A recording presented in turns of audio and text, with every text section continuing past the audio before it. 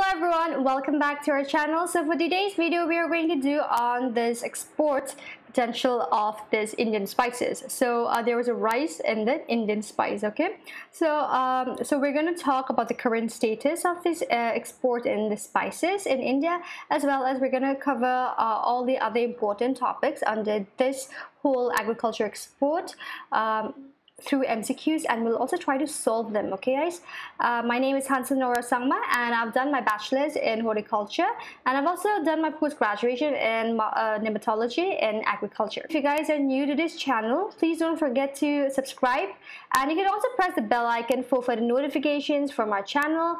And if you've liked the video, don't forget to hit the thumbs up button in the end, and do share with your friends who is giving the exam as well. Okay, alright, so first slide we have on the export in the Indian spices. Okay, so guys, one thing that you guys need to remember here is that this Indian spice export has been an increase. Okay, when we compare for this year on June 2020, when we compared it to the previous year, which was on June 2019. Okay guys, so there has been an rose or increase of about 23%. So this is very important. Try to remember, jot it down. Okay guys, and this was in terms of the US dollars of about 359 million. Okay, so if you convert it into the Indian current rupees, then we have about 2,690 crore rupees. Okay, so it was in the June for this year, and when we compare it to the last year, which was about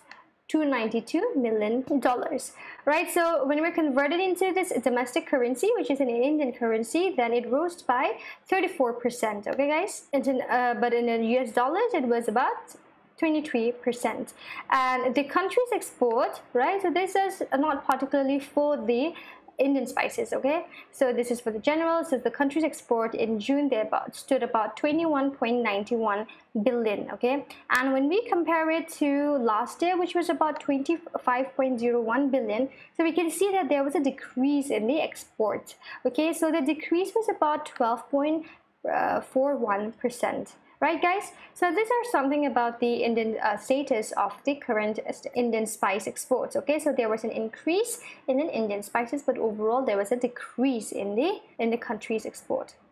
Right, so let's move on with the question series. So we're going to solve all the questions which are very important for the exam, and we'll try to solve all of them, and some questions I'll be asking you guys, so you'll have to comment in the comment section. Okay guys, so okay, our first question here, when was the agriculture export policy introduced in India? So number A is 2007, number B says 2011, number C is 2018, and number D is 2015, and number E is 2019. Okay, so the right answer for this is C. Okay, it was introduced in December 2018. Okay guys, remember this.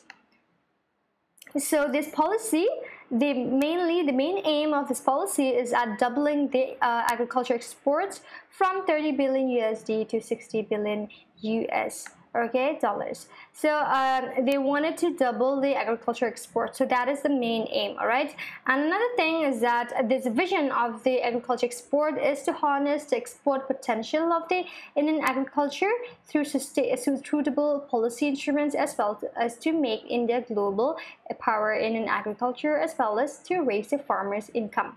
Okay, so these are all interlinked. So these are the main vision and aim of this agriculture export policy, right guys? So one thing here, we're gonna talk about the objectives of the agriculture export policy. So here we have about 1, 2, 3, 4. We have around 6 objectives. So we're gonna talk about these objectives. Okay, so the first thing here is that you need to remember the first objective is to double the agriculture exports, right? So they want to double the agriculture exports, which means that around right now it's around at 25 to 30 billion US dollars, right? So they want to double it, so it's going to be around 60 billion dollars by the year of 2022. Okay, remember, so by the year of 2022 they want to double it by around 60 billion dollars. Okay, and they also want to reach about $100 billion in the next few years, and thereby they want to be with a suitable trade policy regime as well. Another point here, the second point here, is on to diversify the export baskets, right? So they wanted to diversify the country's export basket, the destinations, as well as to boost the high value as well as the value added agriculture exports, including they also want to focus on the perishables as well, not only on the non-perishables but also on the perishables. So they want to export all those perishable commodities under agriculture. Okay, and then third one here is to provide the institutional mechanism. Okay, so they also want to provide this institutional mechanism for pursuing the market access. They also want to tackle the barriers and the problems that they're facing, and also deal with mostly the most important sanitary and phytosanitary issues as well. Okay, so another point here is on they promote the novel, indigenous, organic, ethnic, traditional, as well as non-traditional agriculture products. So they want to go for more of an indigenous to more of like portray the culture as well as the tradition of India. So they want to make it very indigenous, a very novel one, organic, ethnic, traditional, as well as you can also call for the non-traditional agriculture export products. Okay, now the fifth one here is that to strive to double India's share in the global agriculture export. So here they also want to increase or double the India's share in the world agriculture export by integrating with more of a global value chain. And another point, last point here, is to enable the farmers to get a benefit of the export opportunities in the overseas market. Okay, so they want to enable the farmers of India in the rural setup, or all the farmers all over the country, to get the benefit from all of these export opportunities in the market outside of India. Okay guys, so these are some of the main objectives of the agriculture export policy. Okay, and remember, it was introduced in India on the year of 2018 in December. Okay, I hope this is clear, and now let's move on to another slide. Which of the following was the top exporter in spices in terms of value? So you need to select the top exporting spice amongst all this. Okay, and that is also in terms of value. Okay, so the options given here are: number A is chili, number B is pepper, C is turmeric, D is cardamom, number E is asafoetida. So asafoetida is hing. Okay guys, right, so the right answer for this is chili. So chili is the most valued exporter spices in the country. Okay, so this was during financial year of 2019. The top I've given the top 10 exported spices in terms of the value. Okay, so the first one here is chili. We have mint products, we have spices and oleoresins resins. We also have cumin, turmeric, pepper, curry powder, paste, as well as the cardamom seeds, and we also have other spices like tamarind, asafoetida, and cassia, as well as in the garlic. So these are the top 10 exported spices which are high in terms of their value. Okay, so one thing you guys need to remember here again is that the chili is also the major spice crop, which occupy about 29% of area under cultivation. Okay guys, so this statement is very, very important. So remember this. Chili is a major spice crop. They produce about 29% of the area under cultivation, and they also contribute about 34% of the total spice production in the country. Okay, so last year India's chili export stood at about 468,500 tons. Okay, so these are some of the facts on the chili. So try to remember all these important facts. These are very important. Okay. Another point, now the question here is: which of the following is the highest spice producing state in the country? Okay, so the options given here are A, Kerala, we have B, Maharashtra, number C is Rajasthan, number D is Andhra Pradesh, number E is Tamil Nadu. Okay guys, so for this question I would like you all to answer in the comment section.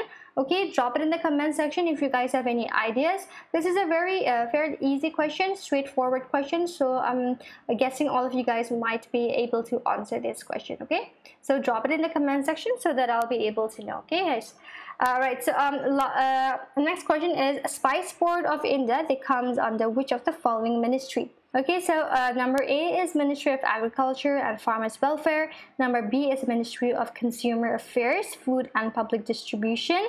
Number C is Ministry of Commerce and Industries. And number D says Ministry of Food Processing Industries. Number E is none of the above. Okay, guys, so the right answer for this is Ministry of Commerce and Industries. So you might get confused with the Ministry of Agriculture and Farmers Welfare, but this Spice Board of India, it comes under the Ministry of Commerce and Industries. Okay, so this Spice Board of which is under the Ministry of Commerce and Industry, it is a basically flagship organization for the development and worldwide promotion of the Indian spices, right? So this board, the headquarter, so the things that you guys need to remember about this board is the ministry, okay, as well as the headquarter. So the headquarter is in Kochi, which is in Kerala, okay, guys. And we also have when it was established. So it was established or constituted in the year of 1987. This was under the Spice Board Act, which was of 1986. So, okay, so they also want to, with the responsibility of the production and development of the cardamom and export promotion of 52 spices shown in this schedule of the act. Okay, so another point that they do is that it also provides quality control and certification, register exporters, documents trade information, as well as it provides inputs to the central government policy matters. Okay, so these are some of the activities that this Spice Board they do. Okay, guys, and the board also they participate in major international trade fairs as well as in the food exhibitions to promote the Indian spice apart from organizing various domestic events. Okay, so these are some of the activities that this Spice Board do. Okay, guys, so next slide we're going to talk about the summary of this whole thing that we have learned today. Okay, so we're going to learn a bit more extra, but it's going to be more like a summary. Okay, the India is also the world's largest producer in terms of spices, consumer as well as exporter. Okay, so the country produces of about 75 out of 109 varieties, which was listed by the International Organization for Standardization, which is also known as ISO, right? And they account for half of the global trading in spices.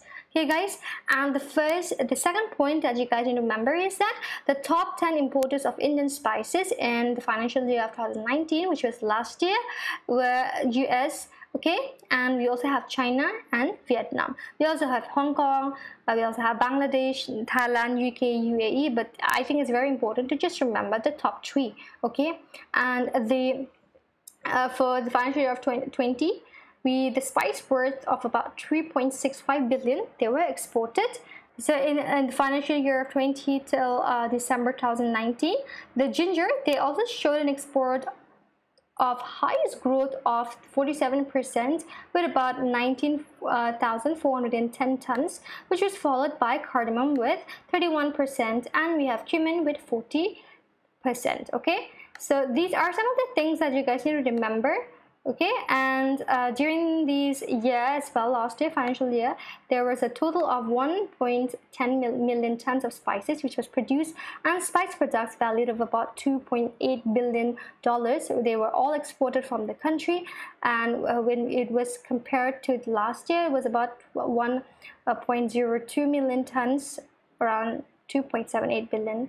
It was in the financial year of 2018. Okay, so there was an increase in about 7%, but this is not really important. I think for this year there was about in spices as it was shown, there was an increase about 23%. So that's a huge increase, right? So these are some of the things that you guys need to remember under this export potential of spices. Okay, I hope today's lecture was fruitful. I hope it was productive, and I hope that you guys had learned something new, and maybe it might be a revision for some of you guys, but I hope that it was helpful for all of you. Okay, guys, so that's all for today. And if you guys are new to this channel, don't forget to subscribe, and you can also press the bell icon for further notifications.